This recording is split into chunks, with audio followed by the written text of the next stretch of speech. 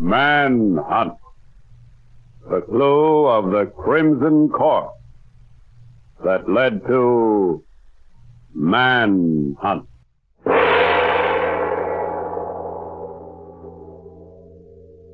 No crime has been committed yet. No murder has been done yet. No manhunt has begun yet.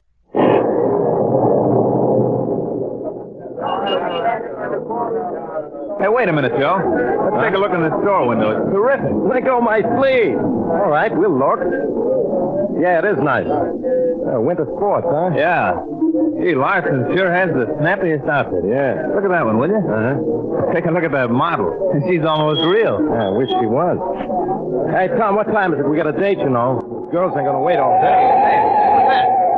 An accident? Can't you see? A car skidded, that's all. I asked you before, what time is it? Let's see. It's just noon. Well, come on, we're late. Okay, but I'd sure like to have one of them sport outfits. I could Hey, Joe. What's the matter? Look what's laying there right in the middle of the window display. Holy mackerel. Look at the blood all over him. And the knife sticking out of his back. Holy mackerel. A murder in Larson's window at high noon. An unseen murderer has done his deadly work, and the blood of a human being now mixes with the artificial snow of a window display. Who will know where to look for the murderer? Who will unmask the unknown killer? Who will start the manhunt?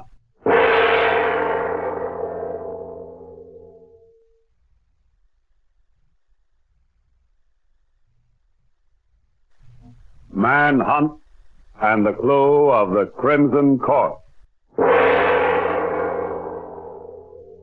Let me see. No. Well, I'll take it. Knock with 7 points. Oh, what am I playing gin rummy with you for, I'd like to know. You sure you haven't put some chemicals from your laboratory on the backs of the cards so you can read them? If I could do that, I wouldn't be spending my time in the police laboratory, would I, Pat Lassette? No, dear, you wouldn't. But that's the third straight game that you've won. I wish we had a nice fresh murder to work on instead of sitting here killing time. You wait right here and I'll go out and shoot somebody. Come on, old man, deal them dark cards. Hey, Drew. Well, Bill Martin, the homicide sergeant in person. Want to take a hand, Bill? I want to take a hand, he says. No, I don't want to take a hand. I want you to lend me a hand. Oh, game's over, Pat. What is it, Bill? What's up? Well, one of these days someone's going to get killed and there'll be fingerprints or something we can trace. But today ain't one of them. We got a murder, Drew, but a Lulu. That's what we've been waiting for. What's the story, Bill? What's the story, she says. There isn't any story. That's the trouble. You know Larson's department store? Sure, it's right on Main Street. Yeah. And a dozen people are looking in their window all the time. Yet a half hour ago, a corpse suddenly grows on the floor of the window, and nobody saw how it got there. Oh, but that's impossible. Impossible, she says. Sure, it's impossible. Except for one thing. It happened to happen. Take it easy and slower, Bill. All right. Look. A fellow named Fred Santley was stabbed in Larson's window. Nobody saw it happen. Yet 1 minute there was no corpse there, and the next minute there was. All we know about Santley is there was a key to a room in the James Hotel in his pocket. Nothing else that'll help us. Well, Bill, that really sounds like something. Let's go. Let's go, he says. I'm going up to Larson. If you're staying here till I yell to you. Go on back to your gin rum again. Gonna need you in a little while. All right. No, looks like we're ordered to continue playing, Drew. Maybe I get revenge now for those 3 games I lost. Never mind the games, Pat. We're going to the James Hotel. This is the room Mr. Santley occupied, Mr. Stevens. But he was only here one night. Mm-hmm. No baggage or anything, huh? Well, I was on duty when he checked in, sir. All he carried was a portfolio. What did the police want with him? The police don't know yet. Oh, I'll take it. Might be something. Hello? Finally, you answer phone, eh, Sanjeev? Where are the papers? Well, you see, We know you have been dealing with someone else. But my government is prepared to pay you much more for the plan. Well, couldn't we meet somewhere and talk this over? Hello? Hello? Hello? I must have said the wrong thing. They hung up. Oh, wait a minute. Hey, Yes, Mr. Santley? This is a police call, miss. Please check the records and see if Mr. Stanley made any outgoing calls when he checked in last night and get me the numbers. Yes, sir. I have his card right here. No, sir. There are no outgoing calls on his card. Thanks. I'd be there if you made any calls, Mr. Stevens. Yes, I hope there were some. Well, this is really a prize murder. Not only don't we know a thing about the murderer, but we don't even know anything about the victim.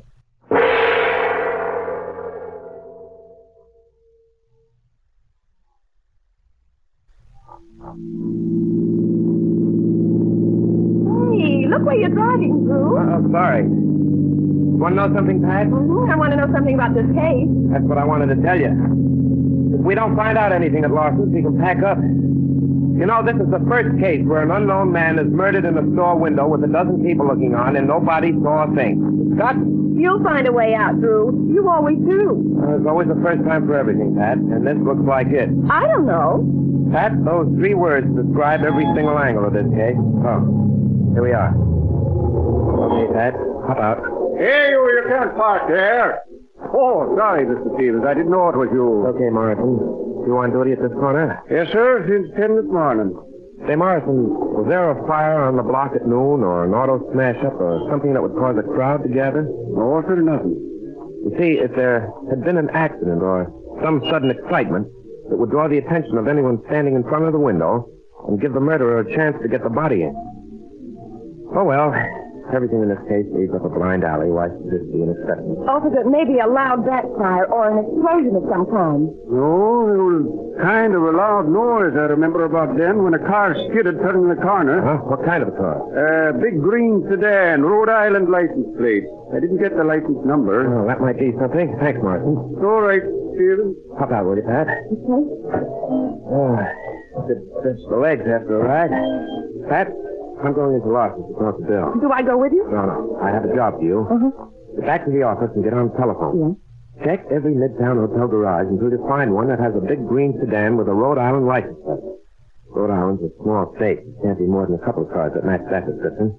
I'll get the owner's name and hotel room. Will you be back after you talk to Bill? No, I'll call you, or maybe I'll drop in. Headquarters is only around the corner. Now, hurry, will you, Pat? Okay, Drew.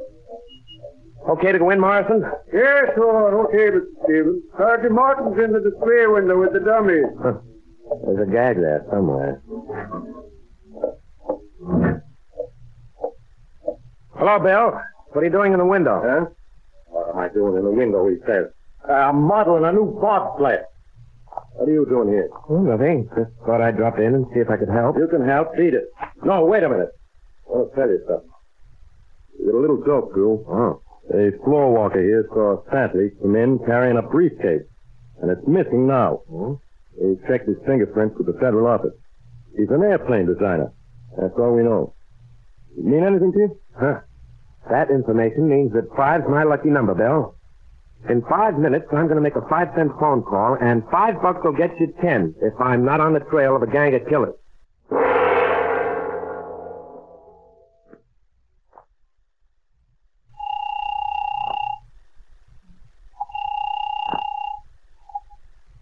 Hello? Pat, this is Drew. Any luck?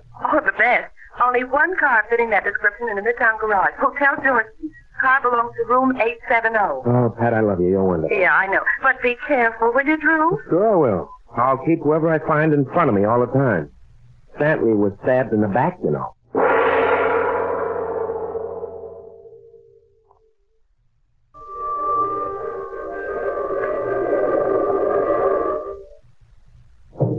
Oh, 8th floor? Thanks. 870, Pat said. We want to be right here. Very well. Step on your tongue, please. And it. That must be that. All right, everybody. Back against that window. What? All 3 of you. Come on, move. What's going on here? It's the Stevens, huh? I thought your voice sounded familiar. Clerks in the James Hotel and your gang, eh? Well, this is quite a setup. All right, start talking, you. About what? Getting cute, eh? Never mind, I'll do the talking. You just nod your head. I think I've got this figured pretty well. You listen. You made a deal with Santley. He was going to sell you plans for a new airplane motor.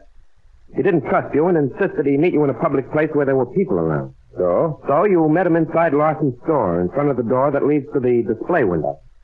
At exactly 12 o'clock, you had somebody drive your car outside and go into a skid, knowing that the people outside the window would turn to see what was happening. They always do, you know. Yes, I know. And just at that moment, you stabbed Santley, took his briefcase, and threw his body into the window. You closed the window door and walked out as nice as you pleased. Nobody in the store saw you because a couple of your men stood in front of you all the time. Right? Come on, talk. We do not have to talk. If you will turn in back of you, you will see why. Oh, you're kidding, of course. You don't think I believe there's anybody in back of you. Good work, Stephen. Come now. Everybody out. Leave the car where it is. That's how I must have traced us. Stolen anyhow. Come, Snell, move. Come on. Get him away. I'll take the briefcase. But first, I kill this policeman with a knife as I killed Santley. Come on, boys. Grab those nasty bums. Get over there. Keep them outside in the hall while I see if they hurt through. If they have, I'll strangle them with my own hands. Drew, please open your eyes. Please, Drew. See anything, Pat? Any signs coming through? No, I don't, Drew. Drew, please. It's me, Pat. Say something. Oh. Pat. Somebody's been playing gin rummy with me. I went down when somebody knocked right on the back of my head.